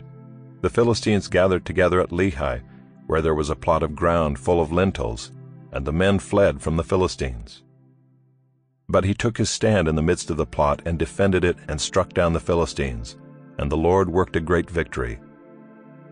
And 3 of the 30 chief men went down and came about harvest time to David at the cave of Adullam, when a band of Philistines was encamped in the valley of Rephaim. David was then in the stronghold, and the garrison of the Philistines was then at Bethlehem. And David said longingly, "Oh, that someone would give me water to drink from the well of Bethlehem that is by the gate." Then the 3 mighty men broke through the camp of the Philistines and drew water out of the well of Bethlehem that was by the gate, and carried and brought it to David. But he would not drink of it. He poured it out to the Lord and said, "Far be it from me, O Lord, that I should do this. Shall I drink the blood of the men who went at the risk of their lives?" Therefore he would not drink it. These things the 3 mighty men did. Now Abishai the brother of Joab, the son of Zeruiah, was chief of the 30. And he wielded his spear against 300 men, and killed them, and won a name beside the 3. He was the most renowned of the 30, and became their commander, but he did not attain to the 3. And Benaiah the son of Jehoiada was a valiant man of Kabzeel, a doer of great deeds. He struck down 2 Ariels of Moab. He also went down and struck down a lion in a pit on a day when snow had fallen. And he struck down an Egyptian, a handsome man. The Egyptian had a spear in his hand, but Benaiah went down to him with a staff and snatched the spear out of the Egyptian's hand and killed him with his own spear. These things did Benaiah the son of Jehoiada, and won a name beside the 3 mighty men. He was renowned among the 30, but he did not attain to the 3. And David set him over his bodyguard. Asahel the brother of Joab was one of the 30. Elhanan the son of Dodo of Bethlehem, Shammah of Harod, Elika of Harod, Helez the Paltite, Ira the son of Ikesh of Tekoa, Abiezer of Anathoth, Mabunai the Hushathite, Zalman the Ahohite, Meharai of Netophah, Heleb the son of Baanah of Netophah, Ittai the son of Ribai of Gibeah of the people of Benjamin, Benaiah of Pirathon, Hiddai of the brooks of Gaash, Abi-Alban the Arbathite, Asmaveth of Bahurim, Eliabah the Shaalbanite, the sons of Jashan, Jonathan, Shammah the Hararite, Ahiam the son of Sherar the Hararite, Eliphalet the son of Ahasbai of Maacah, Eliam the son of Ahithophel, the Gilonite, Hezro of Carmel, Peorai the Arbite, Igal the son of Nathan of Zobah, Bani the Gadite, Zelek the Ammonite, Naharai of Beeroth, the armor-bearer of Joab the son of Zeruiah, Ira the Ithrite, Gareb the Ithrite, Uriah the Hittite, 37 in all.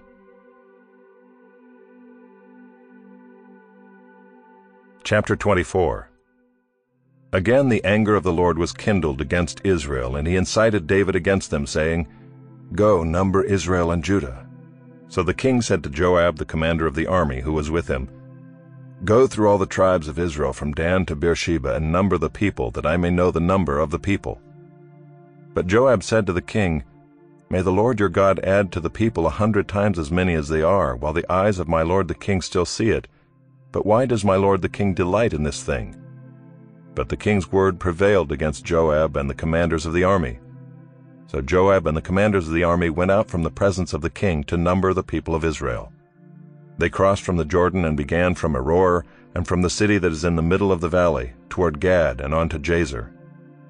Then they came to Gilead and to Kadesh in the land of the Hittites. And they came to Dan, and from Dan they went around to Sidon, and came to the fortress of Tyre, and to all the cities of the Hivites and Canaanites. And they went out to the Negeb of Judah at Beersheba. So when they had gone through all the land, they came to Jerusalem at the end of 9 months and 20 days. And Joab gave the sum of the numbering of the people to the king. In Israel there were 800,000 valiant men who drew the sword, and the men of Judah were 500,000. But David's heart struck him after he had numbered the people. And David said to the Lord, "I have sinned greatly in what I have done. But now, O Lord, please take away the iniquity of your servant, for I have done very foolishly." And when David arose in the morning, the word of the Lord came to the prophet Gad, David's seer, saying, "Go and say to David, Thus says the Lord, 3 things I offer you. Choose one of them, that I may do it to you." So Gad came to David and told him, and said to him, "Shall 3 years of famine come to you in your land? Or will you flee 3 months before your foes while they pursue you? Or shall there be 3 days' pestilence in your land? Now consider and decide what answer I shall return to him who sent me." Then David said to Gad, "I am in great distress. Let us fall into the hand of the Lord, for his mercy is great. But let me not fall into the hand of man." So the Lord sent a pestilence on Israel from the morning until the appointed time. And there died of the people from Dan to Beersheba 70,000 men. And when the angel stretched out his hand toward Jerusalem to destroy it, the Lord relented from the calamity and said to the angel who was working destruction among the people, "It is enough. Now stay your hand." And the angel of the Lord was by the threshing floor of Araunah the Jebusite. Then David spoke to the Lord when he saw the angel who was striking the people, and said, "Behold, I have sinned, and I have done wickedly. But these sheep, what have they done? Please let your hand be against me and against my father's house." And Gad came that day to David and said to him, "Go up, raise an altar to the Lord on the threshing floor of Araunah the Jebusite." So David went up at Gad's word, as the Lord commanded. And when Araunah looked down, he saw the king and his servants coming on toward him. And Araunah went out and paid homage to the king with his face to the ground. And Araunah said, "Why has my lord the king come to his servant?" David said, "To buy the threshing floor from you in order to build an altar to the Lord, that the plague may be averted from the people." Then Araunah said to David, "Let my lord the king take and offer up what seems good to him. Here are the oxen for the burnt offering, and the threshing sledges and the yokes of the oxen for the wood. All this, O king, Araunah gives to the king." And Araunah said to the king, "May the Lord your God accept you." But the king said to Araunah, "No, but I will buy it from you for a price. I will not offer burnt offerings to the Lord my God that cost me nothing." So David bought the threshing floor and the oxen for 50 shekels of silver. And David built there an altar to the Lord, and offered burnt offerings and peace offerings. So the Lord responded to the plea for the land, and the plague was averted from Israel.